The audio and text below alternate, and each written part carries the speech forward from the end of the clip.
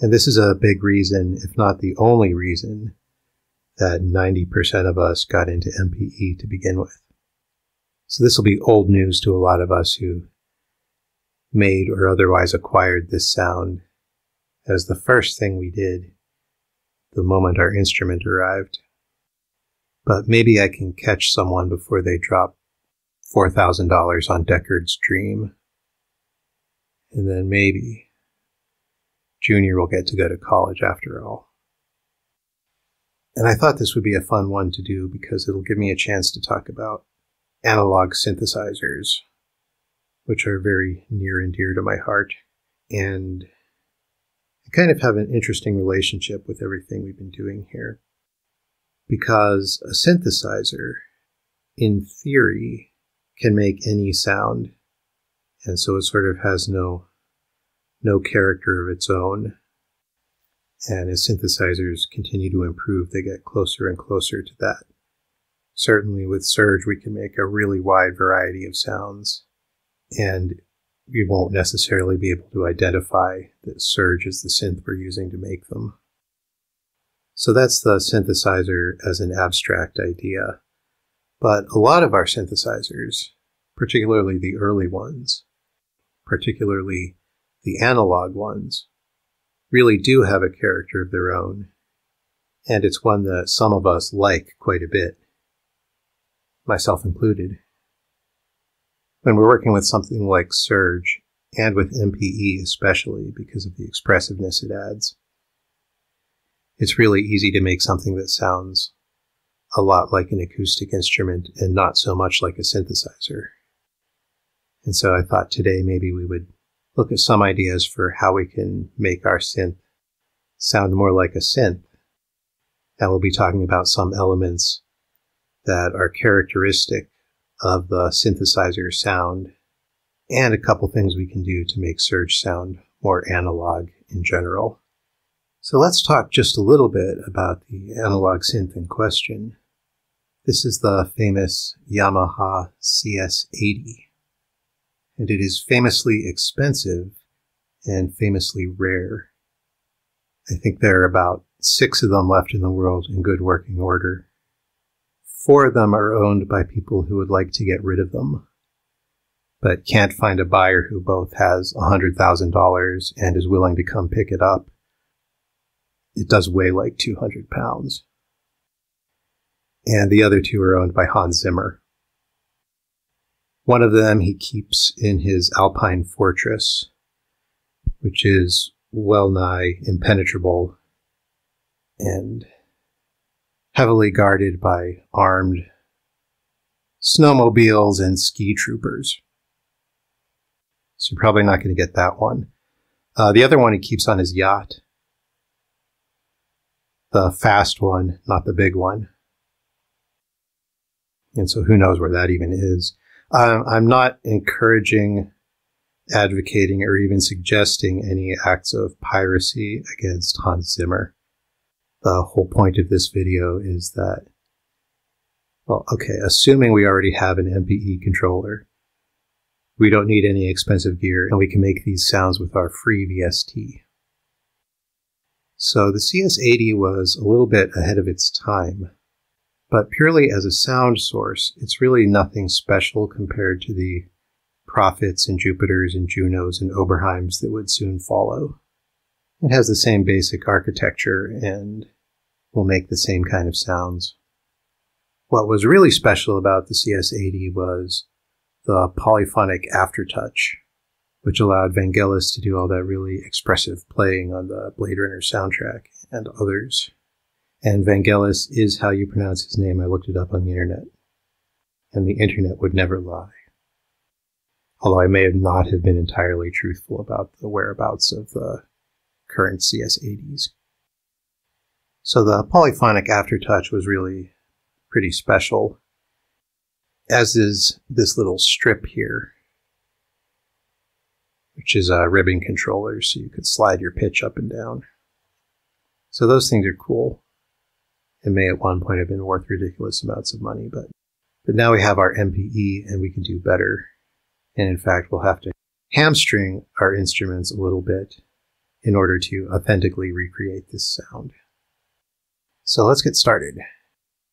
The first thing we'll do is set up our controller and surge to match the CS-80 as best we can. This first step is optional and temporary. I'm going to go to my instrument panel and I'm going to turn off the x-axis pitch. We'll turn it back on later, but I have a way I play my instrument and I'm very much in the habit of doing vibrato with finger wiggles and stuff like that, which is not how you would do it on the CS-80. You'll do that instead with an LFO controlled by Aftertouch. And it's just going to confuse me if I'm doing my manual vibrato the whole time. Next, let's load up our initial patch. Templates, thoughtForm, MPE, init. If you're new to this series, we set up that initial patch in the first episode. You don't really have to do that right now. Just load Surge's initial patch. And anytime I say pressure curve, just use the MPE pressure. And if I say velocity curve, just use the regular velocity. Now let's start with our filters. I'm going to set both of these to OBXD 12 decibel.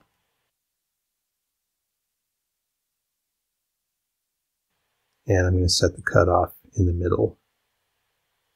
Which filter you use is a matter of taste. I do believe the CS-80 had a 12 decibel filter, but you can use whichever of these you like better. In theory, I like the OB better because I'm a real fan of the actual Oberheim filter. It's my favorite filter, except for the Pittsburgh. But in practice, I can't really tell the difference between these two filters. But I'm going to go with the OB.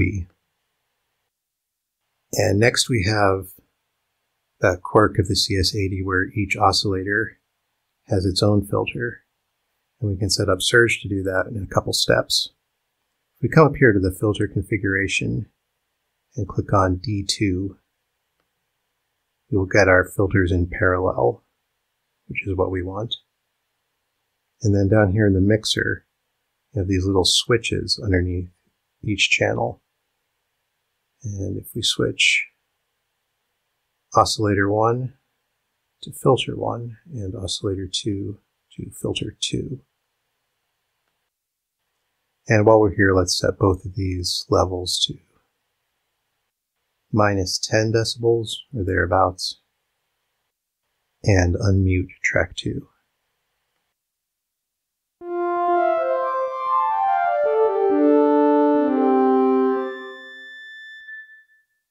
And the CS-80 had 8 voices of polyphony. So let's just set our polyphony to 8. If it seems like we're limiting ourselves by turning down the polyphony and turning off our x-axis and all those things, we are. And you don't have to do that as general practice. I just want to be as authentic as we can get while we learn to make this sound, and then we can take what we've learned to make whatever sounds we want in whatever ways we want. And this is a brass patch. So we'll stick to our rule of thumb that we use the sawtooth for brass. And also that's what the Yamaha uses. Another limitation, if you're wanting to do more stuff in the CS-80 architecture, we have 2 waveforms available to us, the sawtooth and the pulse. No triangles, no sines. Now back to the subject of analog synths as instruments that have their own character. Particularly the early analogs had a very difficult time staying perfectly in tune. The oscillators would drift in and out of tune over time. And we can do that with surge. We have this parameter oscillator drift. Let's hear what happens as I turn this up.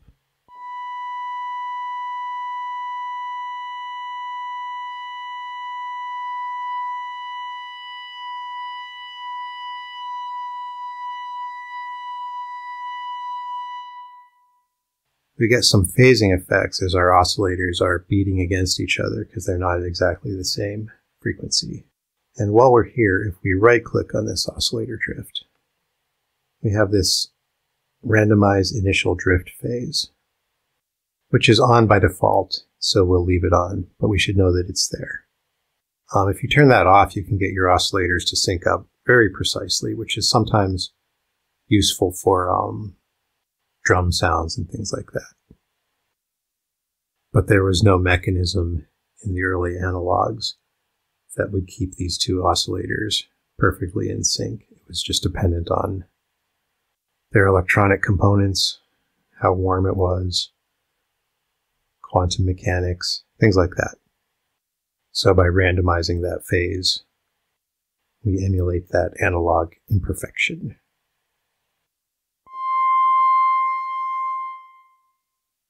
Now, how high you want to turn this is going to be a matter of taste.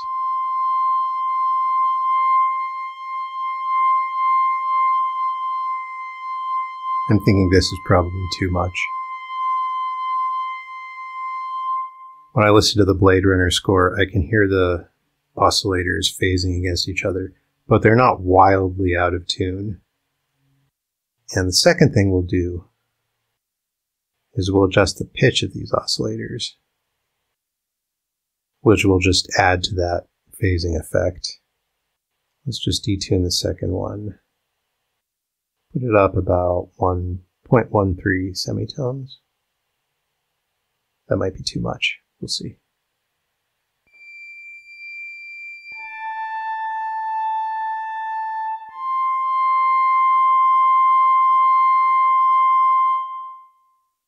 And I say that the oscillators beating against each other is characteristic of the analog synth sound. Gives it that sort of shimmery effect. And it's also not something that is very commonly found on acoustic instruments. You will find it sometimes. You find pianos can have their strings out of tune and they'll beat against each other. Or a 12-string guitar might be a little out of tune. And there are probably very clever mechanisms in a lot of Indian instruments to make that same sort of thing happen. So it's not unheard of in the acoustic world, but it was nearly unavoidable with the early analog synths. I missed a step. My oscillator 1 is being modulated by my pressure curve, as the init patch does, but the oscillator 2 is not, so that's why it's really quiet. So for the moment, I'll just turn that up all the way. Now we should be able to hear the beating a little better.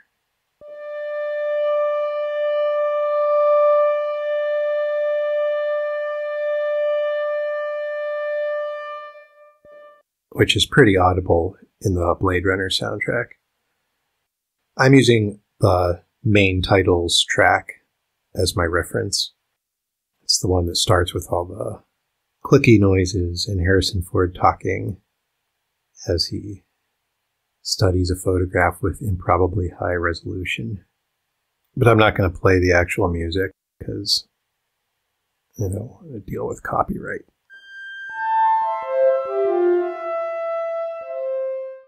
We need to do a couple more things.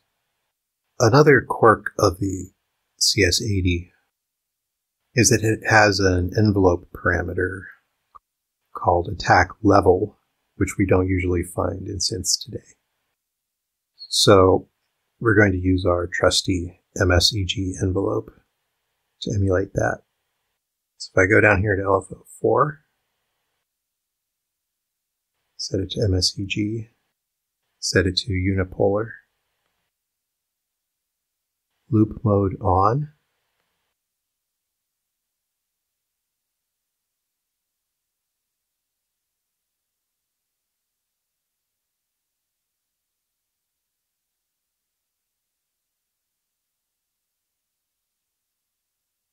and the thing about the attack level is that your sound can continue to increase in volume after the attack phase is finished. You get a weird shape like this. Yeah, I'm going to rename this one Filter ENV. And I'm going to duplicate it, copy modulator, paste it into LFO5. Rename this one amp ENV. And for both of these, I'm going to turn the amplitude all the way down and modulate that with velocity, the velocity curve.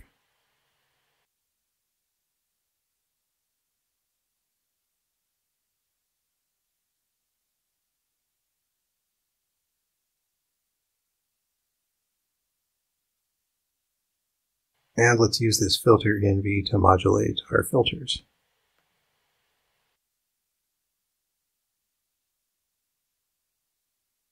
Bring it up yay high. I'm not going to be precise about the values I'm putting in here for the individual filters. They should be basically the same, but they should not be exactly the same. Because if we look back at our CS-80, these are not precise controls. These sliders. So there's going to be a little bit of a difference between the two filters.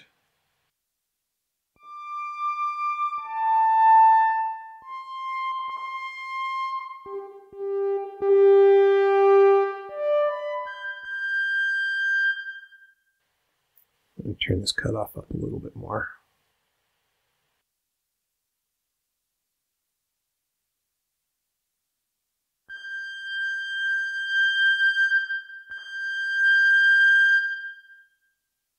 Now when I strike my key harder, I get more cutoff.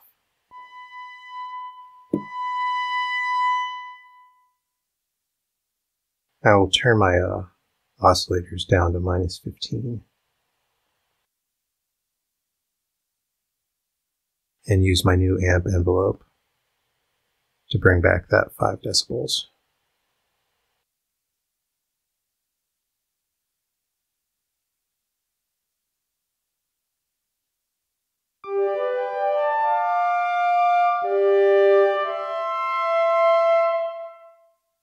So that's our velocity set up.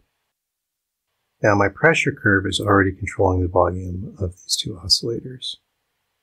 It's also going to control some amount of cutoff. I'm going to give it around 1500 hertz.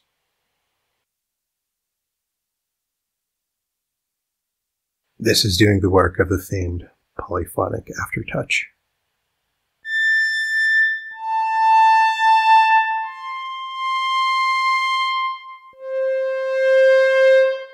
And getting these filter values right is going to play a big part in achieving the character of this particular sound. So I'm going to modulate them a little more with the pressure. But I'm also going to drag down their bass values a bit.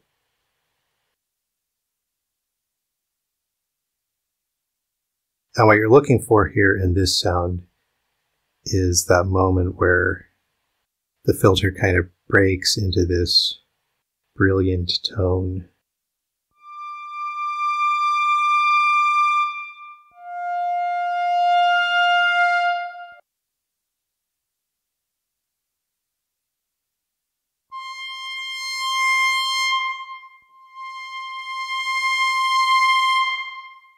The filter should have a little bit of resonance too. Not a huge amount.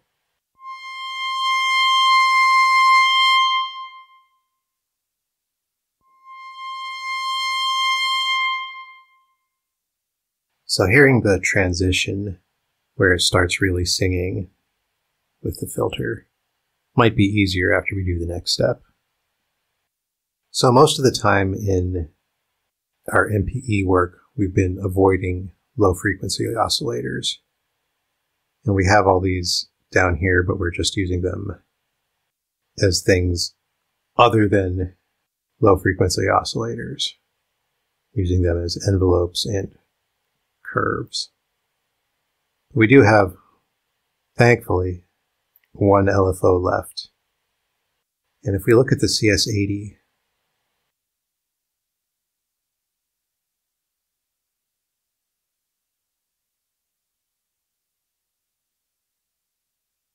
we do only have one LFO that will act on both voices. And they call it the sub-oscillator. And it has a speed and an amount which it controls the VCO, an amount which it controls the VCF, and the VCA. So pitch, filter, amplifier. The only one we're going to be using for this sound is the VCO.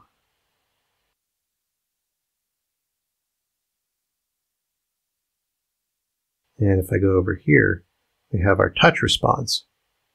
Here's where we get to program our rare and exquisite polyphonic aftertouch.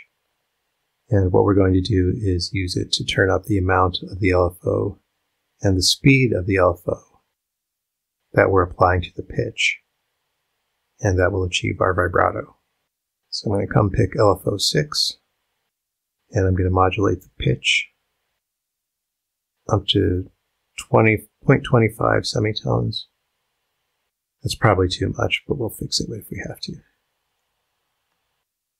While I'm here, I'm going to make sure this pitch of oscillator 1 is detuned 0.13 semitones. And oscillator 2 is detuned 0.11 semitones. That's wrong. I'm just going to reset the pitch on oscillator 1 to 0. We only need to detune one of the oscillators.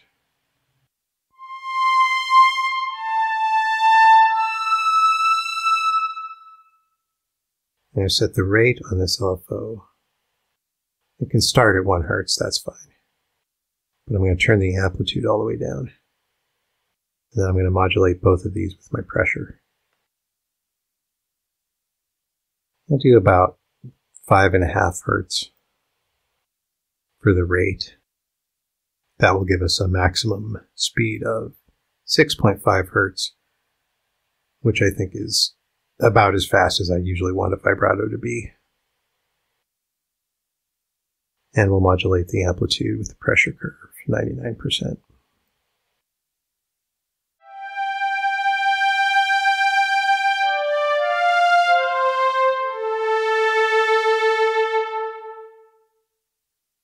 And I feel like that might be a little too much of the vibrato.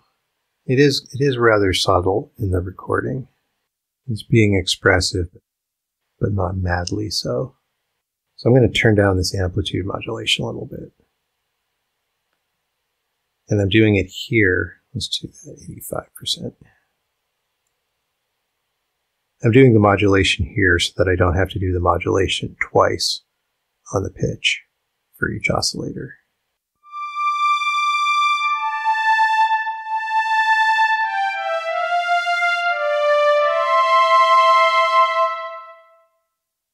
Now I'm going to continue not playing the Blade Runner song, but I'll play something a little more like it.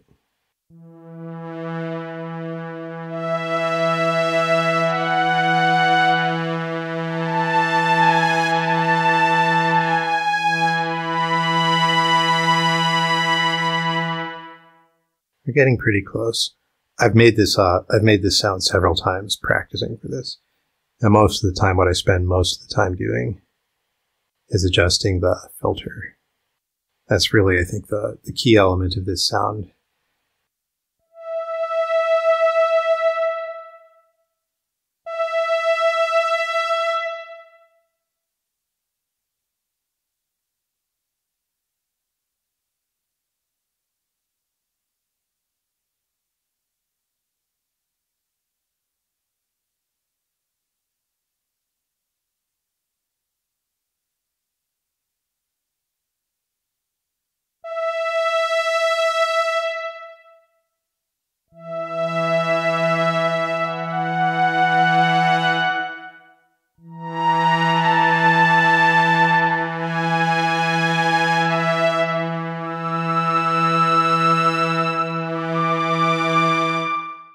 Let's do another important element of this sound, which is the reverb.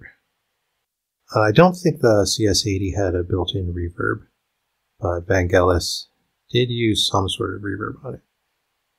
And it was kind of huge. I'm going to try the Cathedral.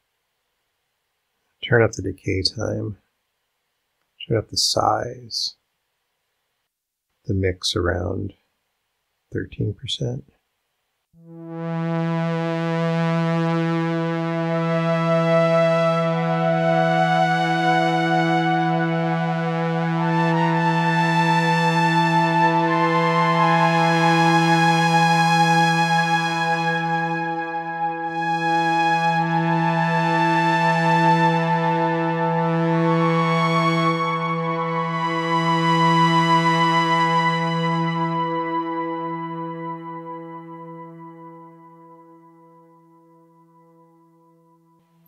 And at 20%.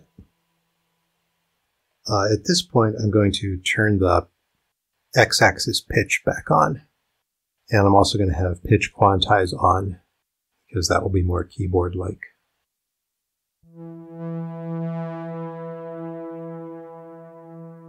And now we can emulate that ribbon controller.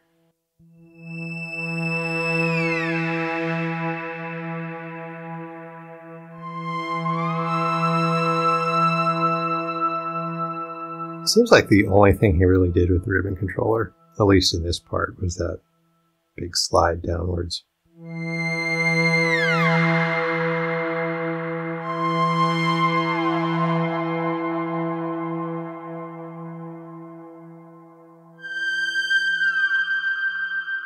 I find it a little tricky to do because it seems that like it loses a lot of the filter cut off as he's doing the slide, because otherwise it would be like. It's usually not quite that bright, so I have to like reduce the pressure as I'm sliding down.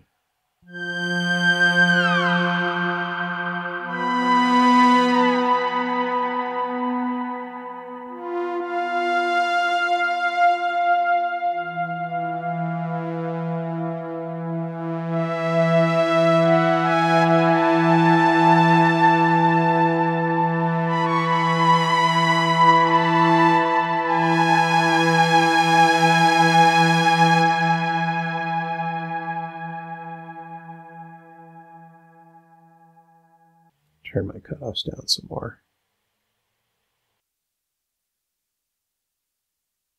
But add some more velocity modulation. If we remember, the velocity is controlling the filter envelope. It's not controlling the filter directly.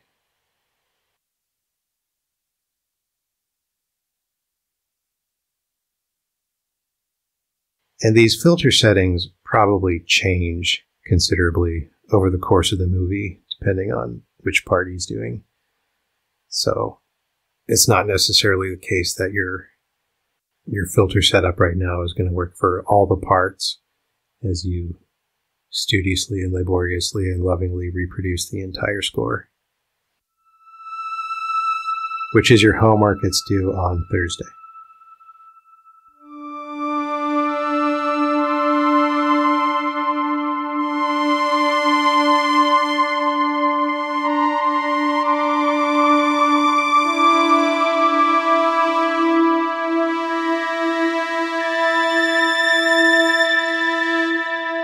Let me make use of this Polyphonic Aftertouch and lighten up on my pedal note as I play the melody.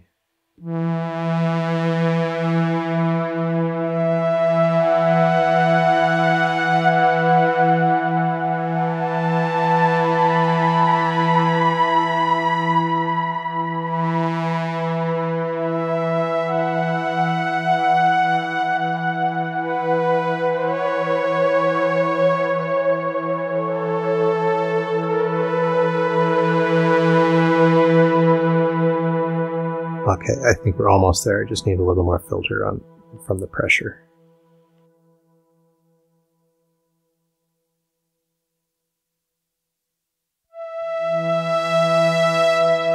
There we go. Now we hear that breaking into brilliance that I was talking about.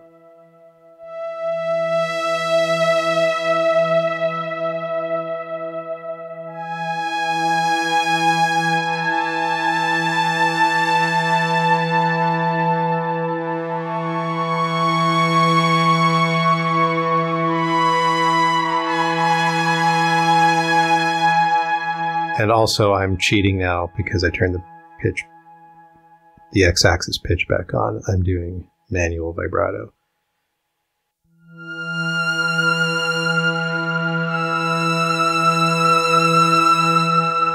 Which I think is really a better way to do it, but I wanted to do it the way it was done.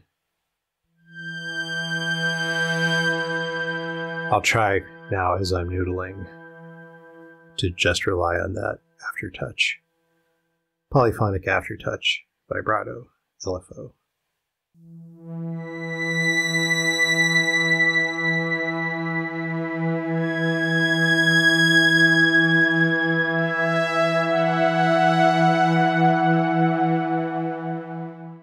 And let me do one more thing.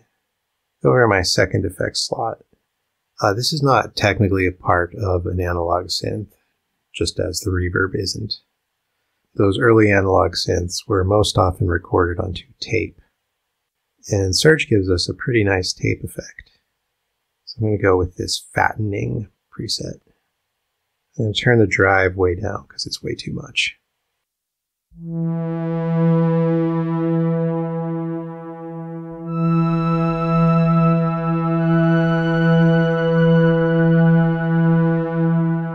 To be careful not to play the third note, because then I'm sure they'll get me.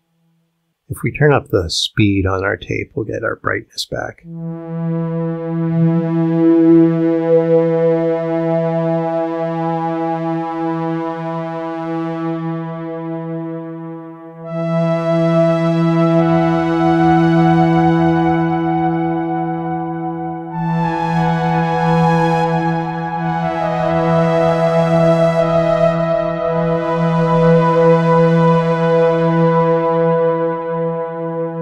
Turn the tone up as well, because I think we're getting a low-end howl kind of thing going on.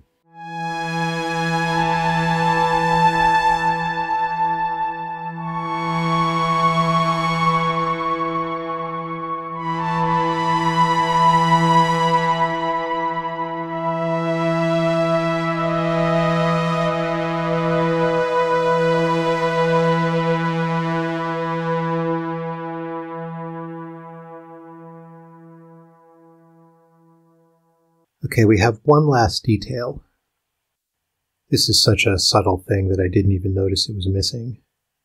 But it's an important classic synthesizer technique to know in general. And that is we're going to have a little pitch envelope at the start of our sound. So I'm going to go down here. We're not using our timbre curve. So I'm just going to rename this pitch envelope.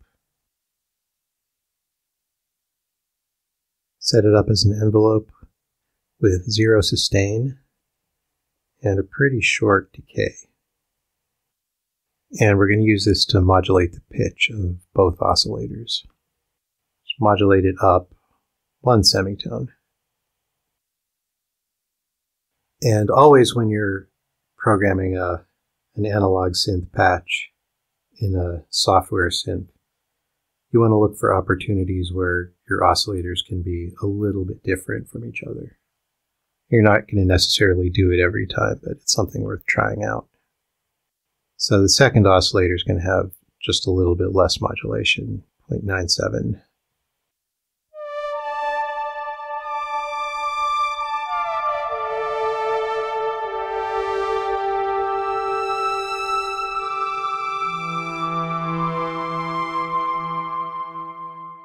Yeah, so that doesn't make a big difference in this sound, but it's kind of the standard way of starting a brass sound.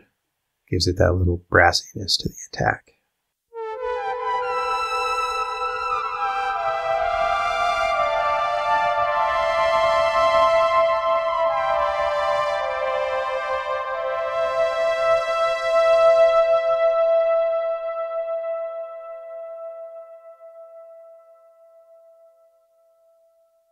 So there we go. There's our basic Blade Runner brass.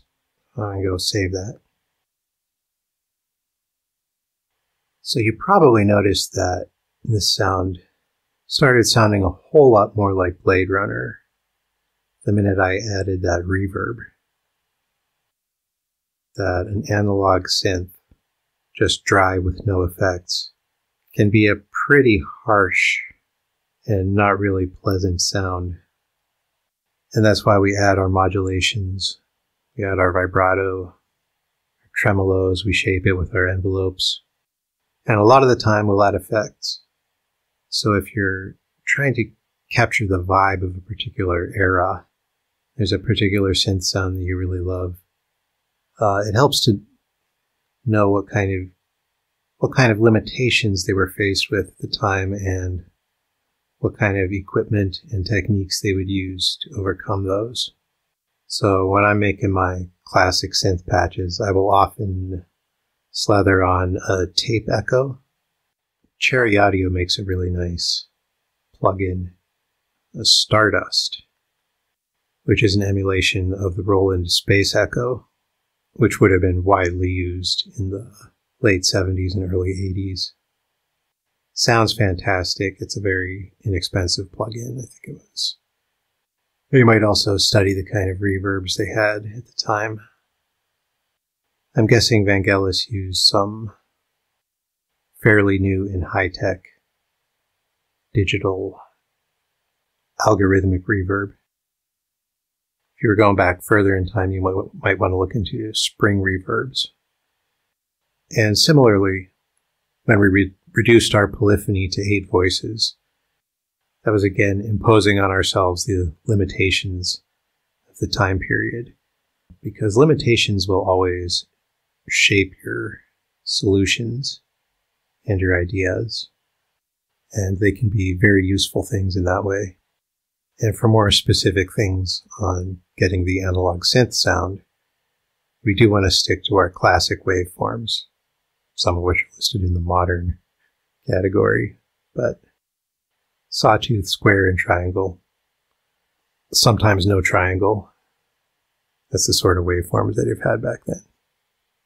And things like using an LFO to add modulation.